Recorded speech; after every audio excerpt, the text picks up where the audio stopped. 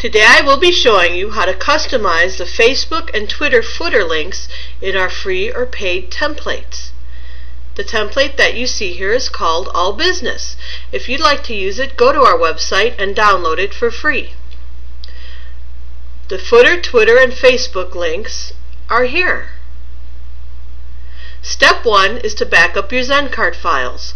Look for our video tutorials on backing up your Zencart if you don't know how to do this. Log into your webhost cPanel and click on the File Manager icon.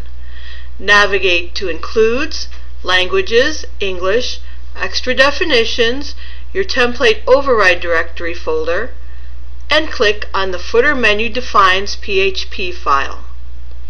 In the right-hand frame, click on Edit File with Code Editor. This is a PHP file and must be edited in a plain text editor. If you try to edit this file in any type of WYSIWYG editor, the code will be corrupted, and when you insert the file back into your Zencart, it will break your entire site. Click on the Edit button. On or around line 56, find this code. Define Twitter. Add your Twitter URL here between the single quotes, making sure that you keep these two single quotes intact. Do the same for Define Facebook.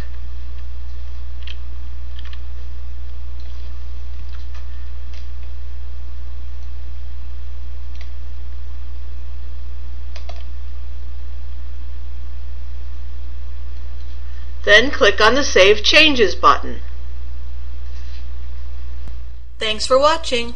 Contact us for all your web design projects, large or small. And be sure to subscribe to our channel to be the first to know about all of our new Easy Help video tutorials. Until next time, bye-bye.